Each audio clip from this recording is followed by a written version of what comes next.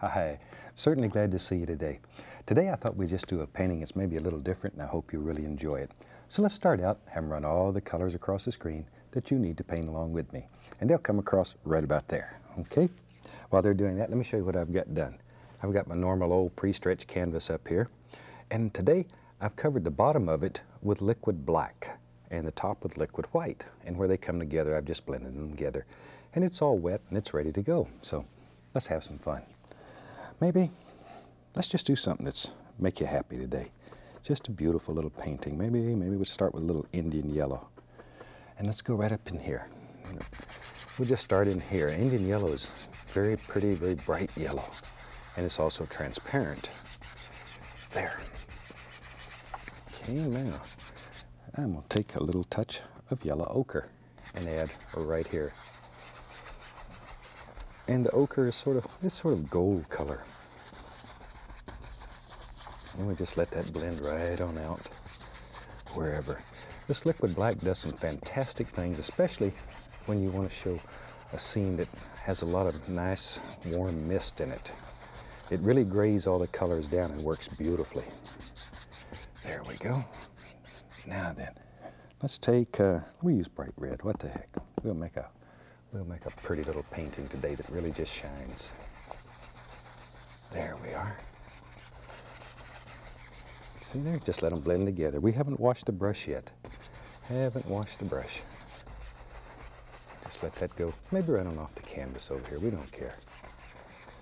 There. A little more of the red, we'll put a little bit right there. Okay. And just sort of blend that together. And I'm using the little crisscross strokes as usual. Sort of let it go. And then maybe, tell you what, right on top, we'll make a lavender here. We'll use a little alizarin crimson, a little touch of phthalo blue. And I'll just mix these on the brush. It really doesn't matter, whatever. Whatever, just a little color. We don't need a lot. There we are. Now then, just sort of, oh, that's nice. I like that. I like that. Sort of test it a little bit before we get too crazy. And if you don't like it, change the color. And you can take it to the bluish side or the reddish side, whichever you want. Whichever you want. Okay.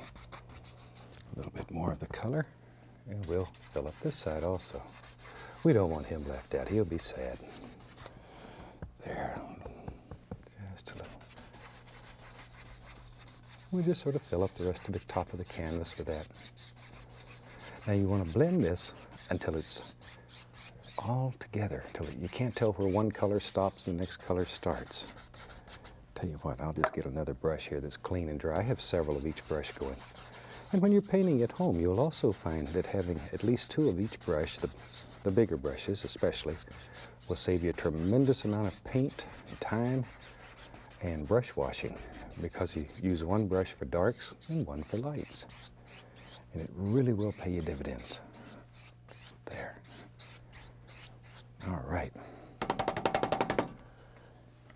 Time to wash this one. And we'll just use a little paint thinner, wash it, and beat the devil out of it. We might as well wash it both. What the heck. There. Actually, I just like to get even with the cameraman because he gives me a hard time. All right. Let's take some black. We'll use midnight black. Oh, and some alizarin crimson. What the heck? Just black and crimson today. Maybe we'll just make a mountain out of that. Pull it out flat, cut across, and get our little roll of paint. Lives right on the edge of the knife. There it is. And we have to make a big decision right off. Where does our mountain live? In our world, I think it's going to live right there. Right there. There. And we'll just put a happy little mountain in there. Just a small one. We don't need a big complicated mountain in this one. There. Okay. Put a little color on there and take off all the excess paint. All we're looking for is a nice top edge at this point. And we could care less what's happening down here. And we'll take a good dry 2-inch brush, and as usual we'll grab this and pull it down. Just let it blend right into the color that's underneath until it looks like it's floating there. There. A little bit over in this direction. There we are. But isn't that fantastic? You just let that little mountain just float right up there in the sky. All right. And it's also an excellent way of sort of laying out highlights and shadows in your mountain. Just by using brush strokes, you can begin seeing all these things in your mountain without actually doing anything. Now then, I'm going to mix up, I'll tell you what, let's take some sap green and alizarin crimson in about equal parts. I want to make a nice brown color and mix this quite thoroughly. Usually we leave our color sort of marble, but today I want to mix this till we have a nice mix. Okay, let me clean off the old knife. And I'll take a little bit of white. We'll put a little of that color in it and see what we have. Ooh, that's a beautiful brown, isn't it? We'll cut off a little roll of paint, go right up here, and let's use that to just put the indication of some highlights back here on this mountain. There we are, right there. There, by not over mixing this, now you'll get a variety of colors and shades. There we go. And don't fight that, let it happen. It'll make your mountain beautiful. There, no pressure, absolutely no pressure. Just allow that to float right down the mountain. That easy, that easy. Just barely caressing the canvas. There we go. Maybe there's a little light zinging right through there, wherever. And for shadow color, let's use some white. And we'll use a little touch of that lavender color that we made up, that black and alizarin crimson. I'll add a little touch of the phthalo blue to it. There. But it's still sort of a lavender color. Cut off our little roll of paint once again. And we can go up in here. We'll use that for some shadows. Just drop them in. Just drop them in. Put one right here. No pressure. Barely touch. Come right through. See, I push that little tip right there back. You have unlimited power here. Unlimited power. Can do anything here. There. Now then, back to my highlight color.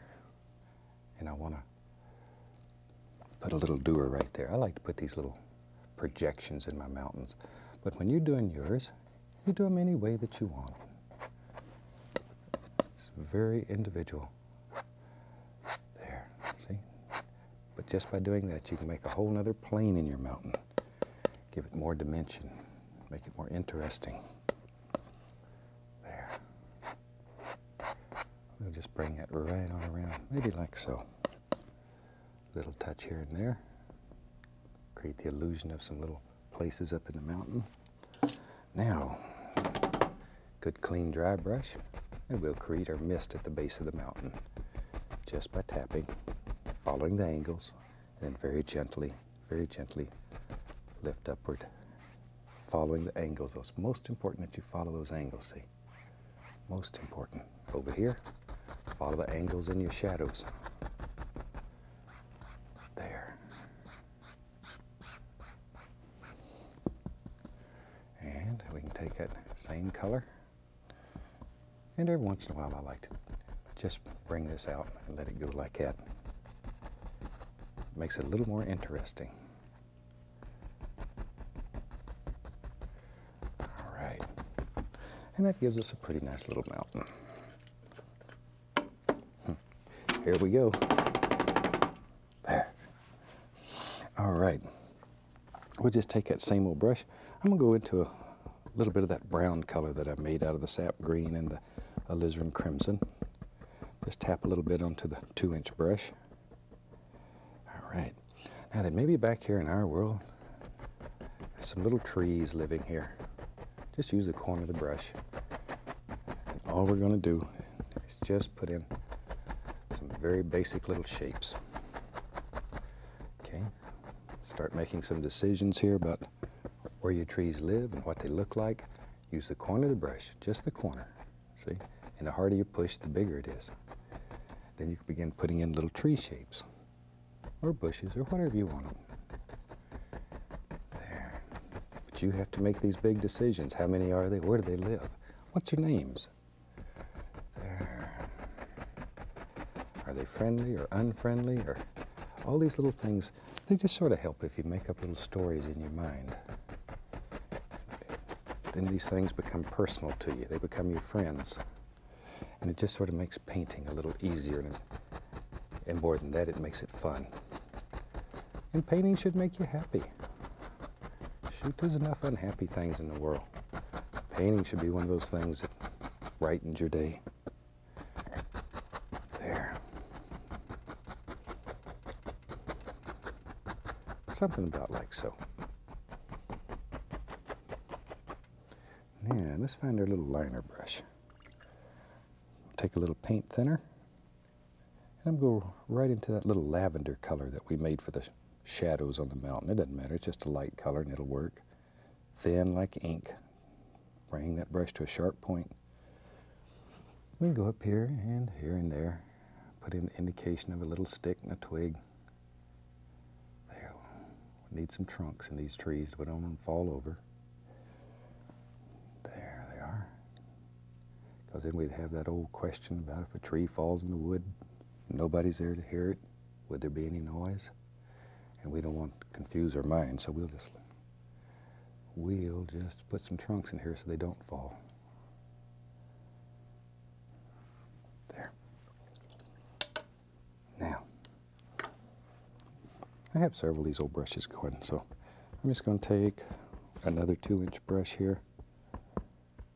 Take a little of the sap green, a little yellow, mix it together, a little yellow ochre, Indian yellow, and here and there we're going to pick up some bright red.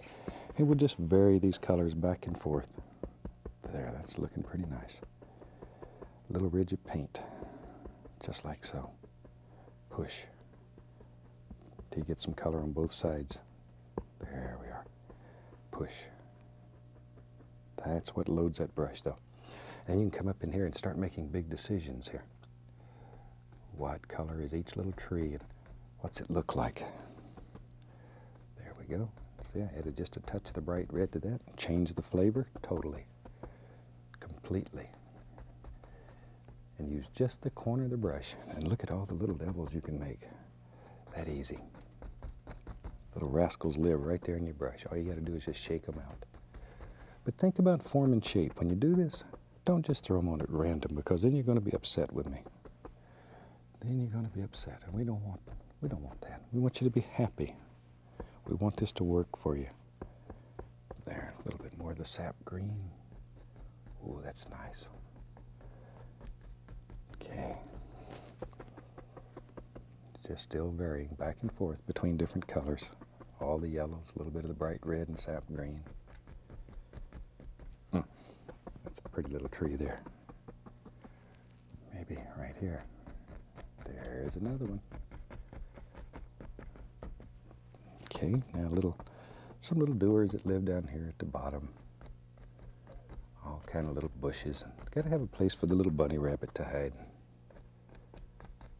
And by doing one at a time, putting them in front of everyone that you have on there already, coming forward, that creates that illusion of distance.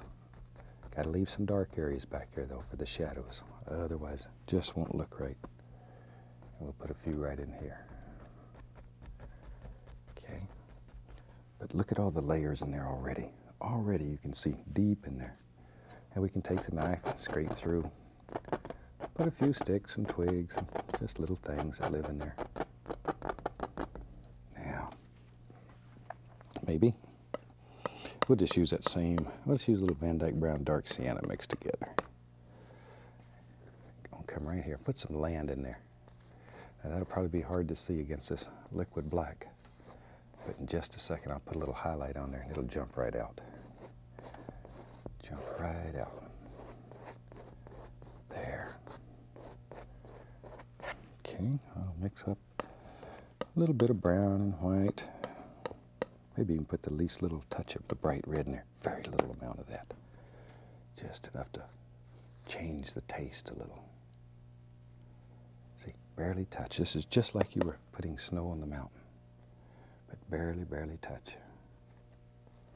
Barely touch. caress it. Gentle. And we'll take our fan brush and we'll just use some of those same colors, the yellows and a little touch of the red here and there. I want to pop in a few little grassy things that are living out here on the dirt. And just let them work their way down. That'll break up that straight line and the edges on the dirt and bring it all together. There. Also gives my little friends a place to hide when they come down here. Maybe we'll put some water down here and they can come get a drink then. We've certainly showed a lot of little critters in this series, and I hope you enjoy all them little devils, because they are so special to me. So special. And I like to share them. I get a lot of letters from my young friends all over the country, and they're watching those little rascals, and they're learning about how fantastic they can be. And that does good things. If people just understand that all these little creatures, shoot, we got to take care of them. If we don't, nobody will. All right, I'm using that same brown color. Same old brown color. I tell you what, let's just have a big tree right here. You know me and my big trees. There he comes. All we're doing now is just dropping in a basic shape. We're not looking for any detail at this point whatsoever. Maybe it comes, there we go. We'll make that decision later. Take a little white. I'm going right back into that lavender color. It's almost a gray. It's more of a gray than a lavender. Take the old liner brush with some paints in it. There. Put some wiggles and jiggles in there. Okay. But see, let that old brush twist and turn, and all these little things just happen in there. Don't fight them, because that's what'll make your tree interesting, is having all these little wiggles in your trunk. All right. Go back to my brush here that has the highlight colors on it. We'll take a little of the red and yellows and mix them together. All right, let's go up here. Maybe this tree has some beautiful colors on him too. I think I'll go a little bit more into the reddish color. Oh yeah, that's nicer. I like that. Just find the flavor that you like and drop it in there. There. Put some little leaves on him here. Give him some little arms. And there, see him? And it's just the corner of the brush. That's all we're using. All we're using, just the corner. Don't get greedy and get it all. There. A little bit right in there. We'll just let it drift right into nothing. Let's try a little bit of the yellow ochre on the brush too, right there. See, we'll put a nice little bush lives there, like that. Okay. And maybe, tell you what, let me find a little more of the sap green. There it is. Maybe back here is a little, oh yeah, there it is. You knew it was there. You knew it was there, didn't you? Just drop that right in. All right. Okay, tell you what, maybe we'll have a little water in there. We talked about the possibility of a little water. Find a fan brush. There, like that one better. I'm gonna take some white, liquid white, mix it with titanium white. Be right back, don't go away. Don't go away. Little phthalo blue mixed right in with it. I put the liquid white in there only to thin this color a little bit, because, as you know, a thin paint will stick to a thick paint. Now then, maybe in our world right here, maybe there's a happy little stream just floating along and it falls off, splashes a little, just works its way on down here. This is just liquid white, little titanium white, the touch of phthalo blue in it. Push here and there to give it a little ripple and a splash, because there's stones underneath the water that you don't see, and it causes little doers to happen in the water. All these little things. Just think about a little stream bubbling along here and playing though. All kinds of little things.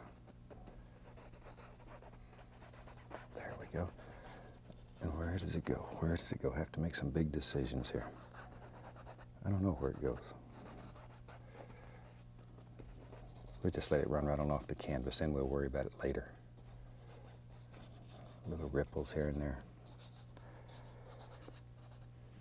But isn't that a super easy, nice way to make a stream? It looks pretty good that quick. Tell you what, we need something on this side. Hold that stream together. I'm going to use some more of that same old brown color. Let's have a nice tree right there. There he comes. And all we're doing, once again, just putting in a basic shape. Maybe we'll have a nice tree on this side too. We don't want it left out. There we are.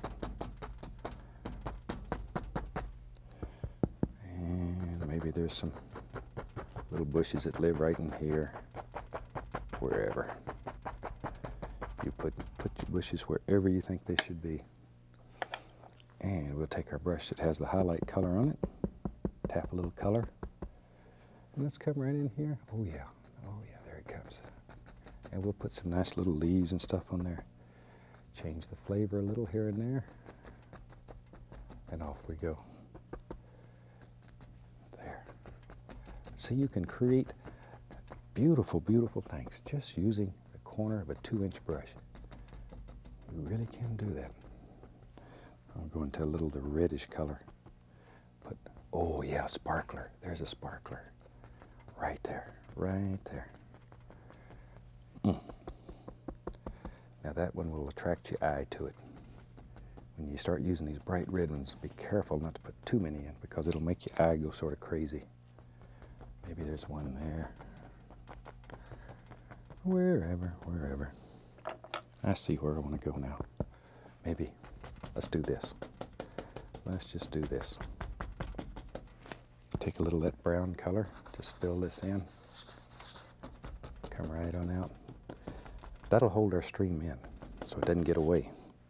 Them son of a gun sometime will get away on you, just run off and leave you. So let's come right down here, put some little grassy things right on that stream. There they are. Just tapping though. All we're doing is just tapping. There. And maybe back in here. Yeah, you're right. You were right. There's some more little bushes and all kind of little things that hide in there. There they are. Now then, let's get crazy. Shoot, we got a minute left here. Take a little bit of the liquid white, put it out. To that I'm going to add a little dark sienna, a little bit of the bright red, not much. But I have a very thin, very, very thin color now. Take our fan brush, load it full of dark sienna and Van Dyke brown, just mix them together like so. Like so. Then I'm going to go down here and run one side through that light color. So now I have dark on one side, light on the other. Maybe we have a big tree. We do now. Lives right there. And that way you can do both sides at once. Have another one. And you put as many or as few in your world as you want. Maybe here's a, oh my gosh, there's a huge one there. There is a huge one there. Darken him up a little. All right. We're going to have a big tree. We might as well have a big tree. Maybe we'll have another one. Sometimes you get started with this and you can't stop. It gets to be fun. Now, take our liner brush. Come in here. Maybe there's a few old limbs that hang out here. This is that same brown color. Just let a old limb hang off in here. Wherever.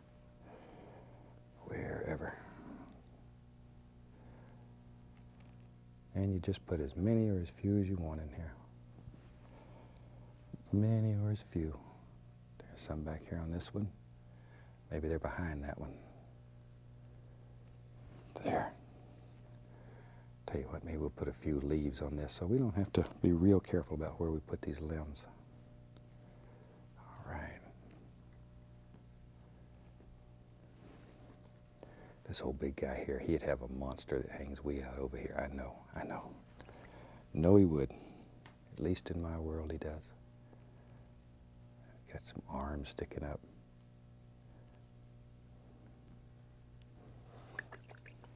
And then sometimes I like to show a little reflected light on the back of these trunks. So I'm going to let's use a little touch of Prussian blue, and I'll mix a little white. Use Prussian blue because it's very dark and very strong. And I'm just going to tap the least little touch of a little reflected light on the back of some of these tree trunks down here. Least little touch, least little touch. And we'll take a little dart and just tap. And this is a way you can create a feel of bark on your tree. I mean, when it dries, it will feel like real bark. There. Tell you what, find the fan brush. We use number 3, it's laying here. I'm going to use black, maybe a little more of that Prussian blue in it. Let's come up in here and just take that little brush and tap in the indication of a few little branches that live up in here. Just black, touch of Prussian blue. Or you could use brown if you wanted to. It's up to you. Up to you. There. Ooh, right over my mountain. That's all right. We know it's back here. There we go. All right. Now then, just leave that color on there and go in a little yellow. That'll instantly turn green because it has blue in it. And we tap in a few highlights. Okay. There we are. Just here and there. And with that, shoot. I think we got a pretty nice old painting. Go and call that one finished. So from all of us here, happy painting and God bless.